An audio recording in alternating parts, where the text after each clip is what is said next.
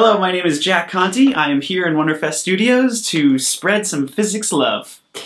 We're going to talk about waves. Waves are freaky, and wave behavior is a big part of what makes quantum physics so weird. Wave behavior also explains sonic booms, rogue ocean waves, and all kinds of strange phenomena, including noise-canceling headphones. Noise cancellation works because of the key wave phenomenon, interference. Let's start with the interference of two waves, because we've got to understand two-wave interference if we're going to understand noise cancellation. Let's choose waves that we can see, like these waves in a super long metal slinky. As the wave moves through the slinky, notice that the loops of metal just move back and forth. The slinky itself isn't actually going anywhere. The wave moves, but the slinky hardly moves at all. So we see that a wave isn't really a thing. It doesn't have mass. A wave is a disturbance in a set of things that have mass. Here, those things are metal slinky loops that can pull and push each other. In sound waves, those things are air molecules that can bump into each other. So, sound is a systematic disturbance in air molecules. The disturbance starts at a vibrating source, say a jet engine, and travels as a wave all the way to your ear.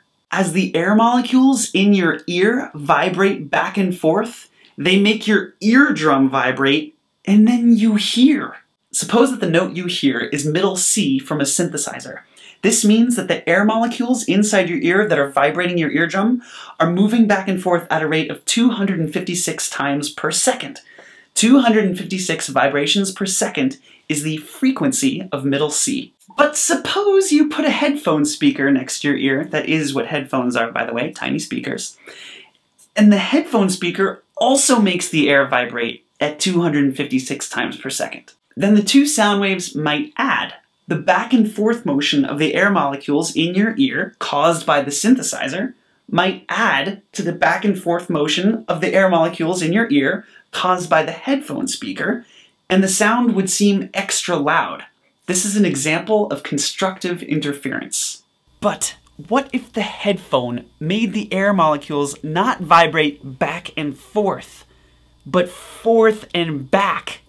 Then every wave that came from the synthesizer would make the air molecules vibrate back and forth, while every wave that came from the headphones would make the air molecules vibrate forth and back. The waves would be perfectly out of sync. The pushes would cancel each other out, and the air wouldn't vibrate at all. There would be no sound. This is an example of destructive interference. That's exactly what noise-canceling headphones do. They produce sound that's out of sync with the other sound that's hitting your ear. Every noise-canceling headphone has a tiny microphone that reads the incoming back and forth sound wave frequencies. Internal electronics then make the headphone speaker produce forth and back sound wave frequencies. As these two opposing vibrations combine in the air near your eardrum, you hear nothing.